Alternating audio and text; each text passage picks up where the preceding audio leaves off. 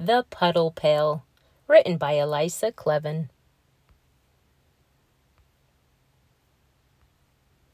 One bright morning after a storm, Ernst, a young blue crocodile, and his big green brother Sol set off for the beach. They skipped through the wet grass and stamped through the mud, drumming on their shiny pails. "I'm going to fill my pail with shells," said Sol, who loved to collect things.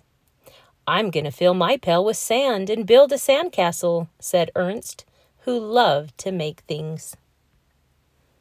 "Maybe I'll find some rocks too," said Sol, "all shapes and colors for my rock collection.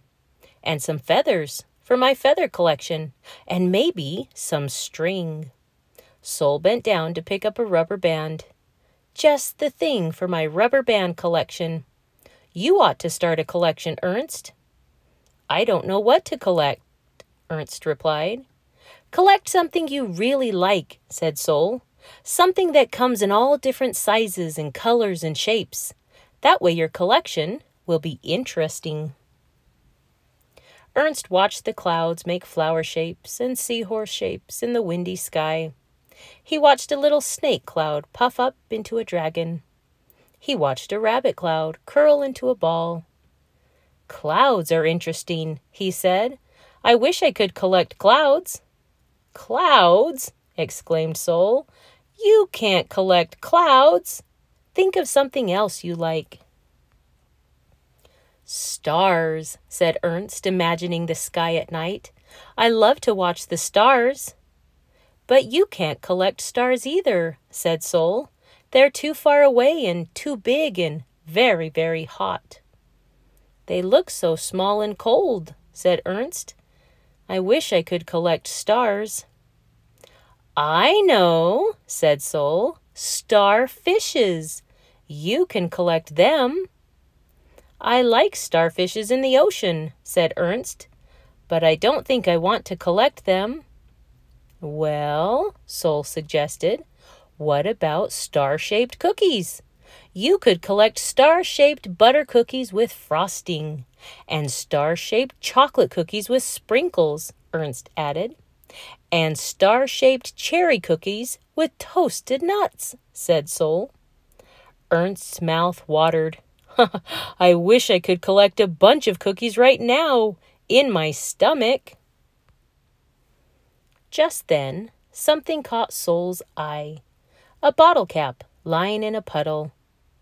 "Look at that sparkly bottle cap, Ernst. You could start a bottle cap collection." "It's pretty," Ernst agreed, "but I like the puddle it's in even more." "The puddle?" said Sol. "It looks like a little piece of sky on the ground. I wish I could collect it." "You can't collect puddles," said Sol. "Yes, I can collect puddles," said Ernst. "They're not too far away or too big or too hot, and I don't want to eat them." Splish, splash. Ernst scooped the puddle into his pail. "Ernst," said Sol, "you're not really going to start a puddle collection, are you?" "Yes," said Ernst, "I am." He scooped up a green puddle, round as a saucer. Splash, splosh, it joined the other puddle in the pail. Sol rolled his eyes. "Since you're going to stay here collecting puddles, I'll go down to the beach by myself and collect real things." "Puddles are real," thought Ernst, as he searched for more to collect. "Here's a purple puddle, and a striped one, and a flowered one. Here's a puddle full of diamonds and a puddle full of squares. A puddle full of gumballs and a puddle full of brooms. A puddle like an Easter egg, a puddle like a wheel, and a puddle with a pretzel in it. Slippery puddles, smooth puddles, lemony, lettery, cool puddles." Ernst sang a song as he scooped the puddles up. "Splish, splash," sang the puddles as they slid into the pail. Sol came back with his pail piled high. "Look what I got, Ernst. 12 seashells, 8 feathers, 19 little rocks, 3 clumps of seaweed, a marble, half a nutshell, and a plastic dinosaur without a head. I got a lot of puddles, Ernst announced, all different sizes and colors and shapes. Sol peered into Ernst's pail. Your puddles have all run together. They look like a pail full of ordinary water. They're one big puddle now, said Ernst, an Ernst and Sol puddle. That's the weirdest collection I've ever heard of, Sol replied. What can you do with a puddle? I'll think of something. Ernst carried his pail carefully as they started for home. I know, said Sol. You can help me wash the sand off all my new collections. You can wash your own collections, Ernst replied. I'll think of something else to do with my puddle. Ernst set his puddle pail on the grass and sat down to swing. While he swung, his puddle slowly turned from gold to pink. Clouds swam in and out of it like fishes. When night fell, stars collected in the puddle pail, and a little piece of the moon, too. Early the next morning, Ernst went out to check on his pail. A thirsty dog was drinking from it. You like my magic puddle soup? Ernst asked. The dog wagged her tail and drank some more, leaving Ernst just enough water to paint some watercolor pictures.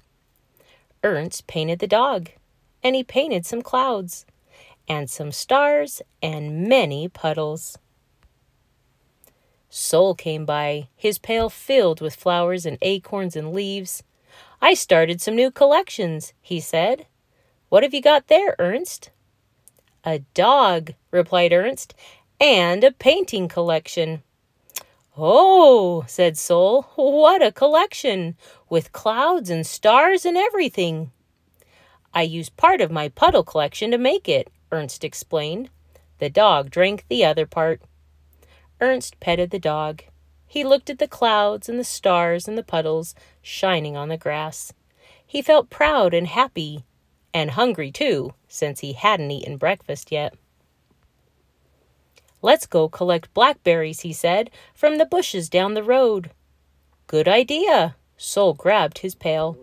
Maybe we'll find some pennies on the way, and some pine cones and gum wrappers. And maybe some shadows too, said Ernst.